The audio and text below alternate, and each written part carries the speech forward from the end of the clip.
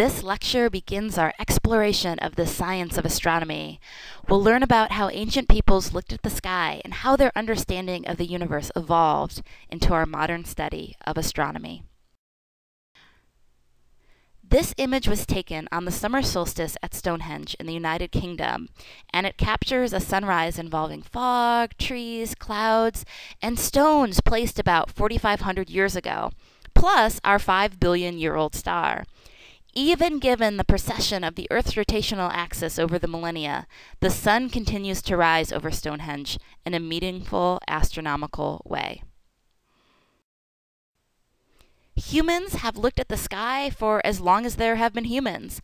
Studying ancient astronomy is the study of the history of humanity and how our approach to the natural world has changed. Archaeoastronomy is the study of astronomical practices, celestial lore, mythologies, religions, and worldviews of all ancient cultures. Archaeoastronomy is, in essence, the anthropology of astronomy. Many of our current systems have their roots in ancient astronomy, including timekeeping, tracking the season, calendars, lunar cycles, watching the planets and stars, and predicting things like eclipses. Here's one example of the practical application of observations. People in ancient Africa could determine where they were in the rainy season or dry season just from observations of the crescent moon. And here's an example of what we still live with today. The 7 days were originally linked to the sun, moon, and the 5 planets visible to the naked eye. These objects were called the wanderers since they appeared to wander among the fixed stars. Ancient people could keep track of the time during the day by watching the sun's path through the sky. Many cultures probably used sticks and the shadows they cast as simple sundials. The ancient Egyptians built huge obelisks that likely served as simple clocks. Archaeologists believe Stonehenge was built between 3000 BC and 2000 BC, and that the location served as a burial ground and as a social and religious gathering place. It is also a means of marking the seasons. This sketch shows how archaeologists believe Stonehenge looked upon its completion in about 1550 BC. Several astronomical alignments are shown as they would appear from the center. For example, at summer solstice, an observer standing within the stone circle, looking northeast through the entrance, would see the sun rise above the heel stone. The Templo Mayor was one of the main temples of the Aztecs. It featured twin temples on a flat-topped pyramid.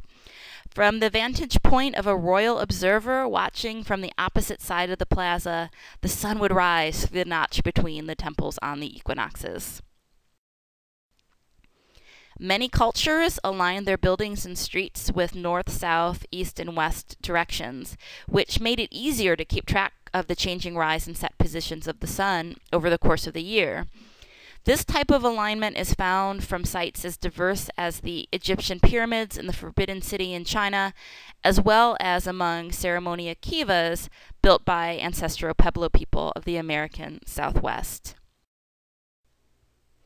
This sun dagger was created by the ancestral Pueblo people in Chaco Canyon, New Mexico.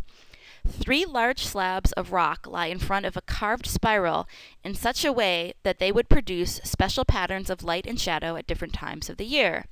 For example, at noon on the summer solstice, a single dagger of sunlight would pierce the center of the spiral. On the winter solstice, 2 daggers of light would bracket the spiral. Many ancient structures have been fairly straightforward for archaeoastronomers to interpret, but many other cases are more ambiguous.